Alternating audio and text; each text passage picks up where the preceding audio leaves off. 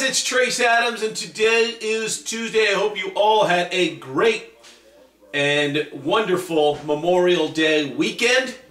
I know I did, and I know that it was even better with the 2-0 Monday sweep of the board, including that $9 play of the day, the 1,500 star Raise the Bar winner that you picked up, my Eastern Conference Finals total of the year, Indiana and Miami, going well over the posted total yesterday. Part of the 2-0 sweep. Also scored with the 500-star pay after you win dog shocker. The Cubbies plus the $1.20 over San Francisco. I told you Jeff Samardzija was too good not to get a win. It was too long in the season, and that the do theory applied, and do theory indeed as it cashes in plus the $1.20. All right, so 11 of the last 14 days now on the plus side for 11,300 units of profit. $1 bet per unit over the last 2 weeks.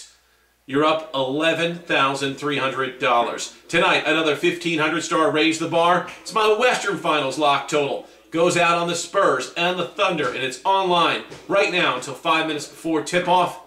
1,500 star Raise the Bar winner as we add to the recent run of 11 of 14 days on the plus side. Also available, 500 star pay after you win interleague total of the month.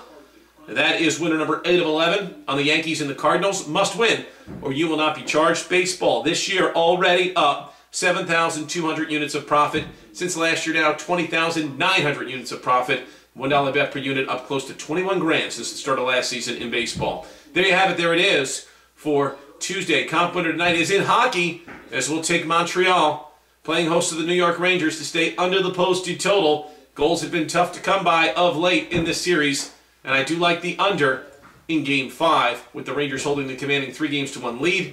Under we go in the Rangers and Canadians. We'll talk to you again on Wednesday, 2 o'clock Eastern. As always, Trace Adams, dead serious about winning.